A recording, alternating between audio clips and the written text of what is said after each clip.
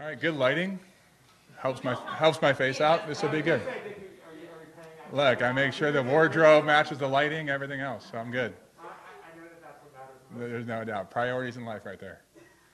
So it's good. Mike, you want to start us off? Yeah, sure. So when you look at kind of how this offense has performed the first 2 weeks, what do you think is the biggest area of concern still? Yeah, I think it's a good question. I think when you look at us for the first 2 weeks of the season, versus, again, each week you play a different defense that presents different challenges, right? So for us, there's been some really good moments of drives, right? You look at week one and you start the season with 31 plays and 2 drives, but you don't score the touchdowns, right? So our goal of improvement in week 2 was to be better in the red area, which I thought obviously we accomplished better than week 1. There's going to be times in the game, right, where you're trying to avoid not being on the field, right, and getting 3 and outs. And I think for us, more importantly, right, is our ability to continue to stack good plays on top of each other, and then the next drive, right, take the next drive as the next drive and don't think about what happened in the last drive, good or bad, and move forward. So for us, right, from a progression and progress standpoint, it's just to continue to stack good plays. Because there's times, again, right, in each NFL game, you can pull out sections good and bad. We want to focus on what we're doing well and make sure we continue to do that. And then our areas in which the reasons why we're not maybe converting on certain situations, right, challenge the coaching staff and ourselves as players, right, that we make sure that we try to fix and eradicate those issues. So, again, if you look at last week, it would be situations on 3rd down and 3rd and 1, right? So, again, it's not on one person, one player, one coach. It's collectively us coming together and making sure we can sustain those drives, because at the end of the day, a 4th and 1, 3rd and 1, you convert those as an offense. Obviously that hurts the defense. If a defense stops, the momentum obviously is a big deal for the other side. So we're trying to convert those and get better at those as well. When you said that, you kind of want almost like each drive for its own thing, like, is that more coaches trying to have to think that way, or is that Matt? Is that some of the younger? No, I think it's both. I think you come into a situation, NFL, college, high school, whatever you're playing, is you can't let the old adage, the last play, affect you on the next one, because it can beat you. And the reality is, it's not always when the bad play happens. People think, okay, when a sack or a fumble or an interception, how does that player respond to the next play? I would make the argument that it's both. I'd make the argument after a great play, how does that player respond on the very next play? Some guys, may lose a little concentration focus because they just made a great play. Other guys love the fact they made a great play and want to make another one, right, and stay within the moment. So it's all of it. Each play is a new play. When you think about it, and each drive and each series is a new series. So that's the mindset we try to make and go forward with. The last thing I know is, if Russ can't play on Sunday, what's your level of comfort with Tajay and then also with Zacchaeus on the outside? Because they're 2 different receivers. Sure. Almost everyone. Yeah, it goes back to, just our roster on offense in general. And I know I said it to you guys earlier during these press conferences about our ability to have guys go out there and compete during training camp, and have guys be able to play multiple positions. And so regardless if it's the wide receiver position, the tight end, or anywhere else, whoever's in there, regardless of because of injury or because that's just the rotation in which they're going in, there's an expectation and standard that guys go in and perform and do their job. So to us, regardless of what personnel grouping's out there, for whatever reason, guys go out there and execute at a high level and do what you're asked to do. And us as coaches make sure we put them in a good spot to do it. To that end, what do you like about OZ and his, I guess, skill set? Yeah, now you call him OZ, I know who you're talking about. When we went with the name there, I was like, where are we going? No, OZ is, again, like a lot of guys on our team, is a professional in terms of the definition of it.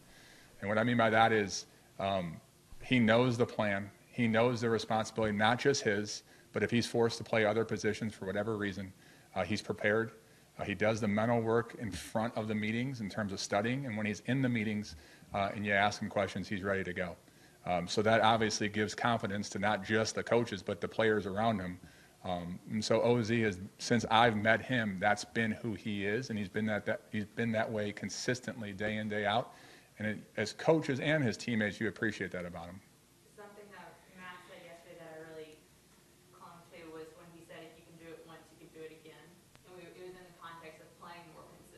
Sure. And I was just curious from your perspective, like, what do you tell these guys after, a couple weeks of some inconsistencies to get that consistency in it? Yeah, I think from a consistency standpoint, it's something that I've shared before in the quarterback room of, I think NFL players have to have a large capacity for boredom. And what I mean by that is your ability to do the same thing, a monotonous thing, fundamentally over and over and over, and not get tired or sick of it. And I think that breeds the consistency. No different in any position, but specifically the quarterback. If the check down is the right play, you consistently take the check down.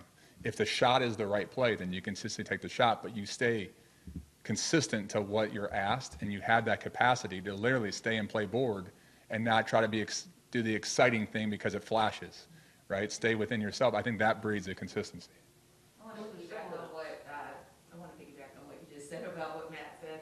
He also talked about Chris Lindstrom, and consistency was one of the words he used with him. So in addition to consistency with Chris, what are some of the other things that he's brought to the table? I know the O-line has, kind of been up and down, but what have you seen out of him that's been so consistent and so great for you? Yeah, I think it's a lot of the guys up front. I think each day I go down to their individual, right, for two reasons. One, right, be around those guys, see how they work. And two, right, observe, right, the different leadership styles or the personalities of one on the practice field.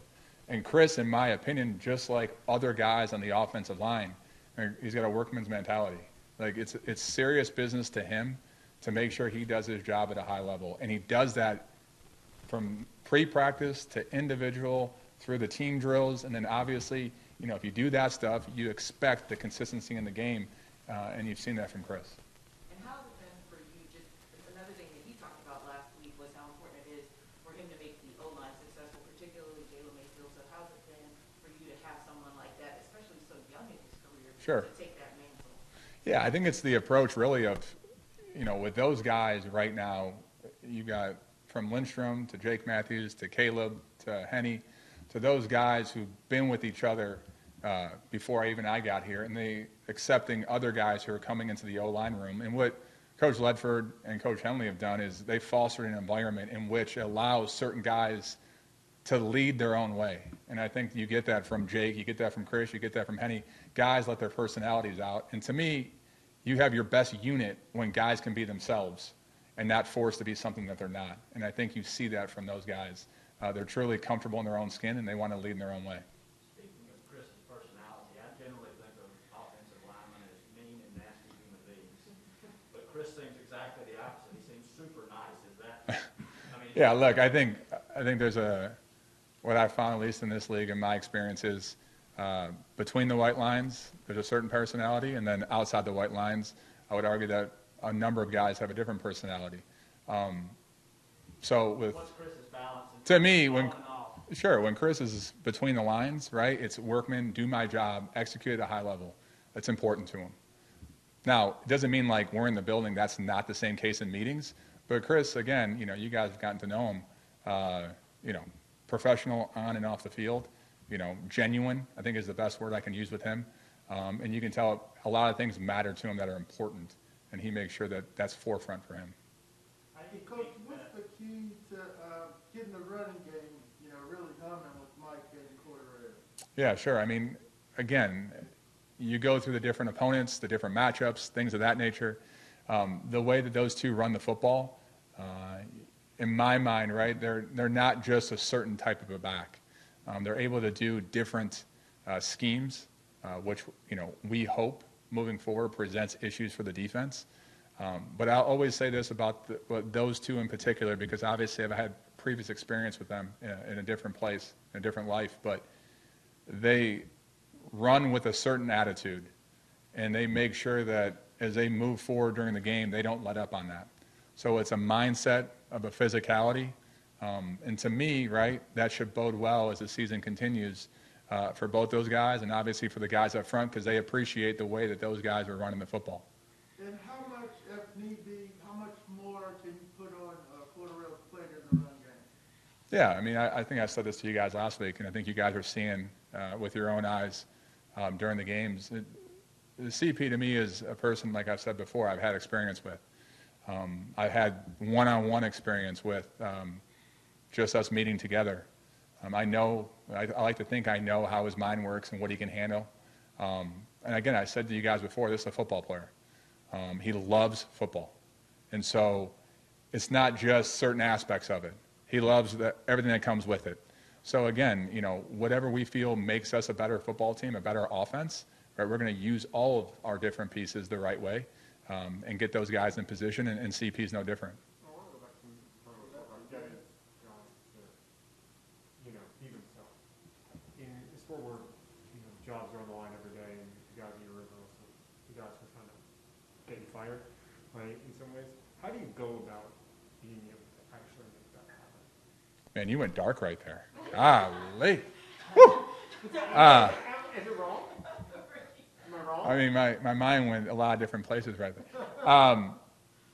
I do believe this. At this level, you coach and player, you can't be something that you're not. So you have to be genuine in how you approach your job. I think the minute that you start to try to be someone or something that you're not, I think people see through that. So in my mind, when these players or coaches are out there, you have to, their personality has to show, because I think you get the full person when that happens. I think when you're trying to maybe guard yourself, you're not giving of your whole self. So to me, regardless if you're talking about me in particular, for instance, right, there's a certain level in which I've carried myself and who I think I am, and that reflects to how players respond to me and coaches. I can't all of a sudden try to be, I've coached for a lot of different people and a lot of smart guys, successful guys. I can't just mimic someone because they were successful, because that's not my personality. Even though I like some things they might have done, I still have to make it my own. It's no different than a player. Just because they see the guy they're competing with or someone on their team really successful, they still can't be that person. They still have to be who they are. And again, we've never said not to do that. We want these guys to have their personality, want them to be themselves. I think you do get the best version of that person when you allow them to be who they are. Is it tougher to get a player to actually buy into that because of... I think it's how you foster the environment, right? I think it's a good question. I think it's about, how you run your meetings, how you run the practice field, how you coach them, how you have conversations that don't deal with football, and it's about life or about things outside of football and building those relationships. And to me, right, you foster an environment that allows that to occur. I've been with places where that has happened and been with places where that hasn't happened. And again, just by your experience, right, and again, you sometimes go back to your own, right? When you're who you are, you let your emotions and everything go, you're free. When you're trying to be something that you're not, regardless of your jobs, we can all probably say that, right? When you're something that you're not, right, at some point, it's hard to play the game when you're not true to yourself. So I'm not sure that answered your question. We went to a lot of different spots, but my goodness, I did the best I could, my man. Matt said something yesterday also about making really, what he called really ordinary plays over and over. Do you have to coach against guys trying to do something out of the ordinary, to feel like I have to be this or that to No, I play think at this level? it goes back to what I said earlier about the capacity for boredom. I think Matt's a good illustration throughout his career of taking exactly what the defense presents to him, getting the ball at a certain time in which his players, his teammates can catch and run, or, right, the ball's out before a protection potential issue to give more confidence to the guys up front. So it works hand in hand. To me, those are the conversations that we have with not just the quarterbacks, but with multiple players about just make the play that's available. I think, again, you start to make plays or you start to do something out of the ordinary because you're trying to make a play. Typically, right, it's going to lead to disaster. It might work out once or twice, right? And there are special players in this league that can go off script multiple times a game and just make it happen. I would argue that the majority of the guys, that doesn't typically work out, and it gets you in more trouble, which doesn't lead to prosperous outcomes. What's the percentage of those guys who can go off script? I mean, 5, 2? yeah, I mean, the reality is you can probably pick a few guys that can go back at certain positions, right, and maybe not run the route exactly how you drew it up and still find a play. Or, right, it could be a DB who all of a sudden jumps a route that has no reason to jump it, but he has intangible, he feels something, boom, instincts, and he takes something. I think for the majority of guys in this league, if you do what you're asked to do under the pressure in which you're asked to do it, like, I think you have a more successful path. I think the minute in pressurized situations, which NFL games are, right, you start to do something that's out of the ordinary, it probably leads into more trouble than it does success. Anybody else? Are we good? Thank you, Dave. Oh, Thanks, Dave. man. I need to wear something different next week.